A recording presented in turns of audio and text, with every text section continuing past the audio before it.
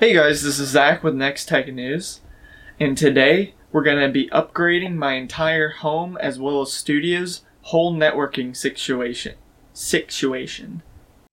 Today we're going to be upgrading the entire networking situation here, upgrading both the studio's Wi-Fi as well as the entirety of the house's Wi-Fi. And I have some unique ways I'm doing it all, so I'll definitely share that with you guys.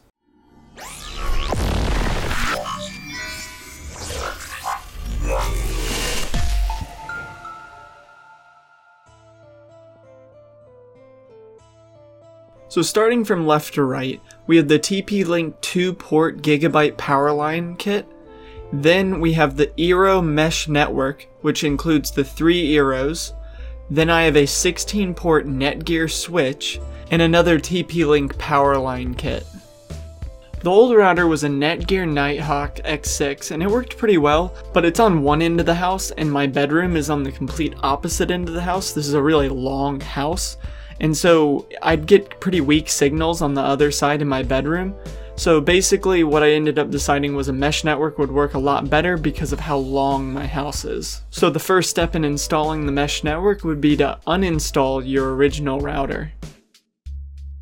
So what I did next was something that isn't necessary, but I thought it was a nice step. The Eeros don't have many Ethernet ports on the back of them. They only have 2 ports on the back.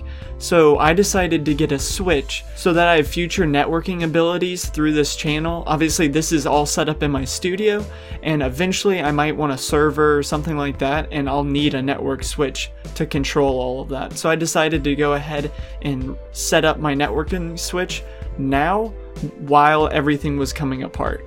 So to install the networking switch, what I did was put in the 2 included screws in the packaging and marked the holes on the underside of the cabinet. Then I took the drill and went ahead and drilled those screws into it, and then you just kind of slide the networking switch onto the screws and it pops on. It has like a little lock thing like a picture frame would, and that's what locks it into place.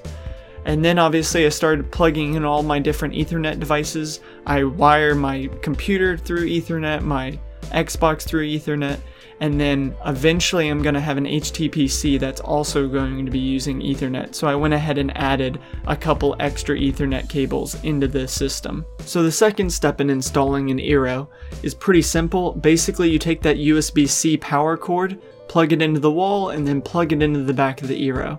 Then take the Ethernet cord and plug one end into the back side of the Eero, and then one end into your switch if you have one, or the back side of your modem. So with the third step, you move over to your phone and you immediately will go to the Google Play Store and search Eero, and you'll see the Eero app. You'll need to go ahead and install this app and then follow the instructions on the screen. So you'll go next, next, next, and then let's get started. And after that, you'll just need to register. All it really asks for is your name, your number, and your email. It just uses the number for verification purposes as well as the email, so no need to walk you through that obviously. So after you register, you hit start and go next, next, next, and next.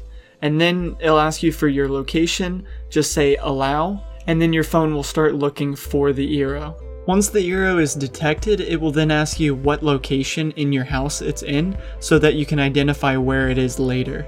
Once you choose the location and then hit next, the app will then set up your Eero, and this takes a couple minutes. It can range from anywhere from 5 to maybe even up to 10 minutes. Mine took a little while, but I've seen other people's take a lot less time, so that can definitely vary. But then once it's done setting up, it will then ask you to create your own network, so you're choosing the name of your network and all that. Of course, look at my amazing creative skills here with this pretty perfect name, don't you think? Then once you enter your network name and the password for it, it will begin registering your Eero. Once the Eero is done registering, it is completely set up and your Wi-Fi is good to go. Step 4 in setting up your Eero network would be to install the next base station. Obviously you just again plug in with the USB-C power connector, and then I was actually originally going to be using the TP-Link power adapter so that everything was kind of like hardwired into the Ethernet switch, but it ended up not working in my house.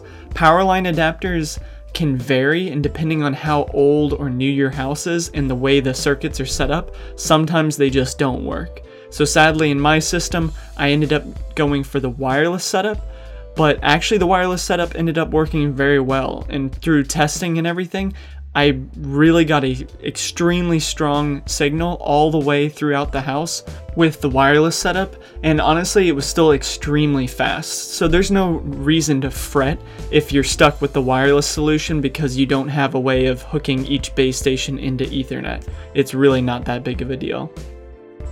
Step 5 would be to go to the app again, go to the menu and click Add Eero, and then you choose whether you have a base station or if you have the beacon.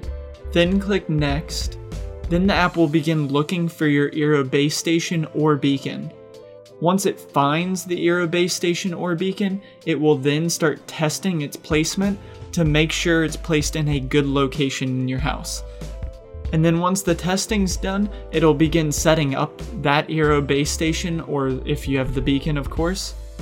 And once the setup is done, you are completely set up and you now have a home base station setup and now the satellite base station setup as well. And this is obviously the same setup process you'll do for every single base station or beacon you add to your Eero setup. I hope you guys liked this video of me upgrading my networking setup to a mesh network and showing you exactly how that's done. If you guys ever feel like you need to support the channel or you feel like you want to, you can always check out my Patreon link down below or my Amazon affiliates links in the description below as well. Again, I hope you guys liked this video. This is Zach with Next Tech News. See ya!